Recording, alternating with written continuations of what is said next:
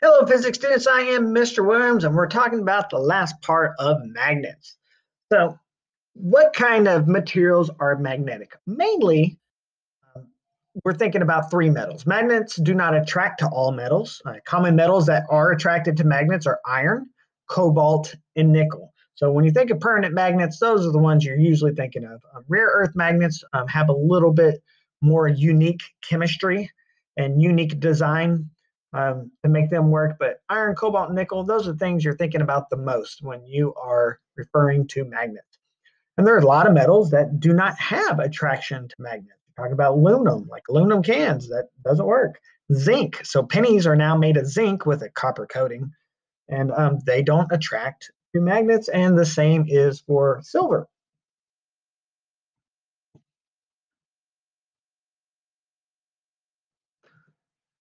So electrons have magnetic properties. In most atoms, the magnetic properties of atoms cancel themselves out. In atoms such as iron, magnetic properties do not cancel out and have their own magnetic field. So we're talking about that individual atoms. So that iron, that cobalt, that nickel, they'll behave in this way. Atoms with magnetic properties do not make them magnetic automatically. You got to think about the orientation of the atoms, and that's what is referred to as magnetic domains, which we're getting ready to talk about. Magnetic domains, if we zoomed in on the tiny little atoms of a piece of iron, for example, every iron atom is going to behave like a little magnet. Well, if the atoms are pointed in many different directions, we'll say they are randomly oriented, like up here in the top right, that image. All of those atoms are arranged in different ways. Well, those atoms have a north side and south side, just like uh, permanent magnets do. They have north pole and a south pole. So they have a north pole and they have a south pole.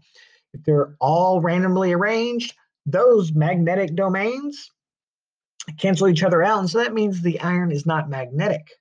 On the bottom, you can see all the arrows are pointing the same direction. All the south sides of the atoms are on the same side. All the north sides are on the same side. So this magnetic domain, all these atoms with aligned magnetic poles, all of these atoms make the same iron, for example, but this iron behaves like a magnet. So the atoms of magnetic materials exert a magnetic force on nearby atoms. The force causes the atoms to align magnetic poles in the same direction. So we have magnetic domains, and that is groups of atoms with aligned magnetic poles. Magnetic domains contain an enormous number of atoms. They're gigantic, more than billions, more than trillions, more than zillions, lots and lots and lots. An iron nail contains a tremendous number of magnetic domains, like we just said. Nails do not behave like magnets because the poles are arranged in random directions, like in the top left. Randomly arranged magnetic domains cancel out any magnetism. So on the top left is what we would see with a iron nail that is not magnetic. Now, if we touch the nail with a magnet, that would temporarily cause the magnetic domains to align in the direction of the magnetic fields, right? And so, like if you had a permanent magnet, you touched it on a iron nail, you could use that iron nail to pick up another iron nail because the magnetism kind of travels through it. Well, the magnetism travels through it because it temporarily turns those magnetic domains in the orientation where they're aligned. Then when the magnet is removed, the magnetic domains of the nail return to the random arrangement. And so this case, the nail is a temporary magnet. Well, when the nail was touching a permanent magnet, it behaved magnetically and could pick up paper clips and nails and stuff.